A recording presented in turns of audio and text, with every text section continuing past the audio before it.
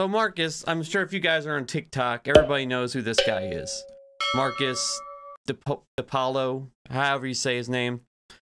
He did a video on the GameStop thing. I mean, he just didn't explain this well. And then instead of saying like, okay, yeah, maybe I got it a little wrong, he like lashed out and like said people were attacking. I don't know. We'll check it out. GameStop story is the least important thing you will hear about all week, but I'm going to explain it anyway. GameStop is a store that sells games. A lot of people on Reddit are betting money that GameStop will be super valuable in a couple years. This is upsetting to banks because when a lot of people try to make those bets at the same time, it gets very expensive to buy into the bet. The banks are betting that GameStop will not be valuable because most people buy games through their consoles, Steam, or online. But regular people want GameStop to stick around because they like the store. Long story short, regular people and big banks are playing a game of multiplayer spreadsheets with their money. It is safe to completely ignore this story. This bullshit. Okay, not only is that not a good, and I understand he's like, oh, I'm trying, I'll play the other video in a second. He's like, I'm trying to, do a quick breakdown, but that's like not even like the fundamentals of the story. But then to say, oh, this story doesn't matter, it's completely irrelevant. Let me talk about this one executive order that Biden did. It's like, no, dude, this story is extremely important, especially if you're somebody who follows the news and stuff. Like if you care about things that are going on in the world, this story is very important, should be very important, because Wall Street, the ones who have been the largest contributing factor to why our economy has, flash crashed or, has gone in the shitter, and reason we've had to give bailouts, it's a big fucking deal. One of the biggest weaknesses and reasons that one of the things that people have been screaming about, market manipulation, is finally being exposed by the little guy. And it's important. And not only is it important because of what is happening, but it's important because now more people are understanding that this finance stuff, maybe it's not as complicated as people are making it out to be. You know what I mean? Like you don't have to be some 20-year Series 7 past hedge fund investor in order to expose a weakness in the stock market. Like, this is a very, very important story. So to just say, I've never seen him be so animated about a story not mattering. I don't know what his beef is with this story exactly. But then after that, a lot of people in the comments are like, hey man, this is a pretty big deal.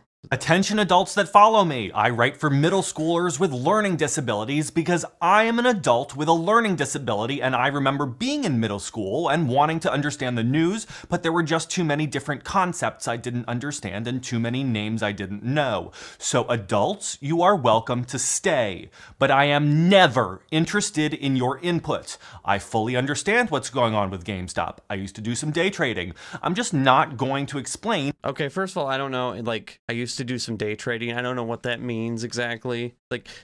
Whatever. But God, man, that just seems really full of yourself. You're never interested in critique from your audience, the people that built your fucking platform. I'm not gonna let people tell me how to make my content, but if people in my audience are like, hey, maybe you kind of got this a little bit wrong, or this happened. I'm fucking human. I'm open to criticism, especially if it's constructive, which a lot of people were being very constructive with Marcus here. And to say oh, well, I make videos for people with learning disabilities, which, I mean, I guess, okay, but your video that was even for people with learning disabilities, you didn't give them correct information. And not only that, you didn't just give them information, you told them the story was pointless. And a lot of people get their news from this guy. Marcus is probably one of the people that is most, one of the sources that people trust the most on TikTok. You know what I mean? So, all these different people that are, hearing this story and, seeing a bunch of people excited about it, and then they see Marcus, this story doesn't matter at all, and it's not a big deal. I think that's, I think it's really short selling his audience. illegal market manipulation to teenagers because I don't think it's necessary at this point in their lives. So let me. Why? Literally one of my biggest beefs with like schools and stuff is that we don't teach enough about finance.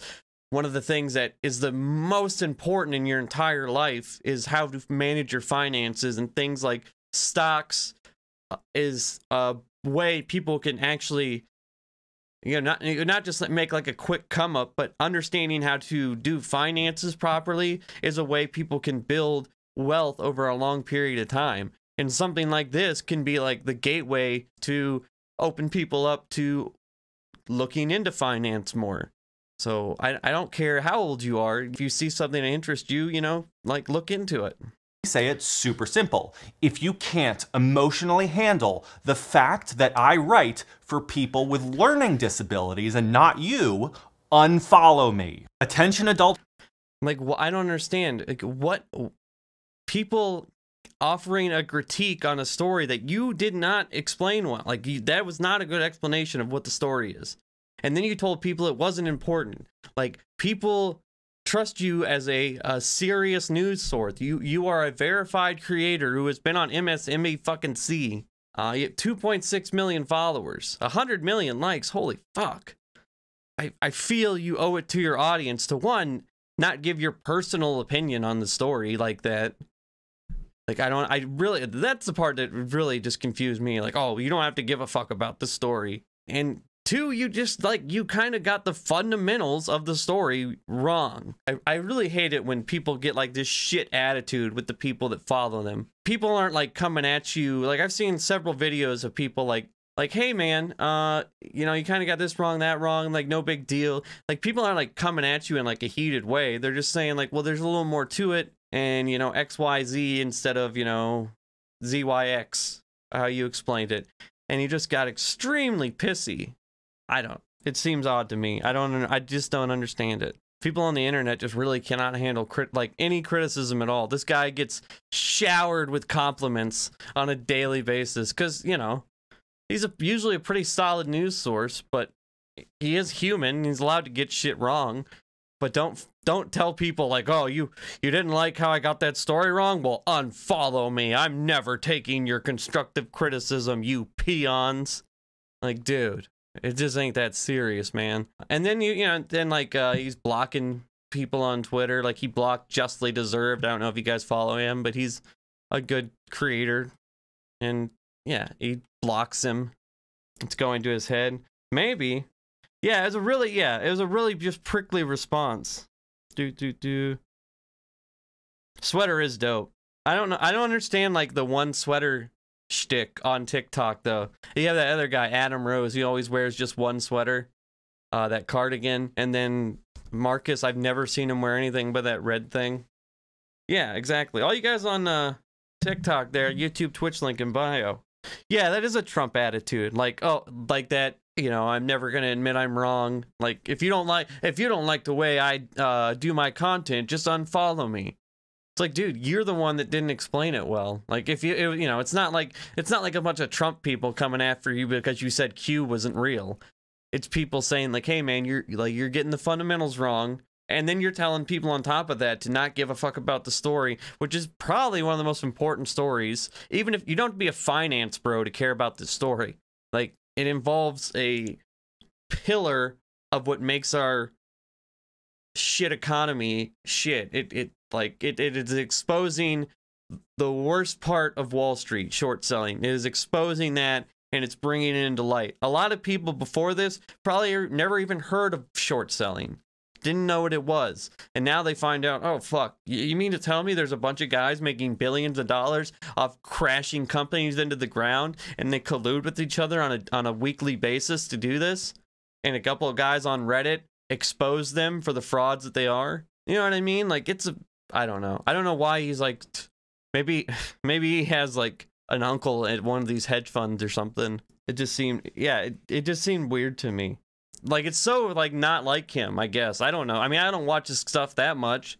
It pops up on my For You page occasionally, and he seems like he's usually pretty base. Like, he kind of just gives the news, and that's it.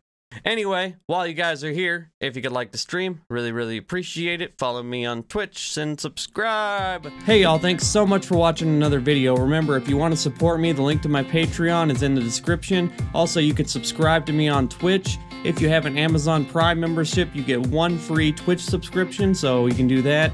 All the links to everything are down in the description. You can follow me on TikTok for daily content, and yeah, thanks so much for watching.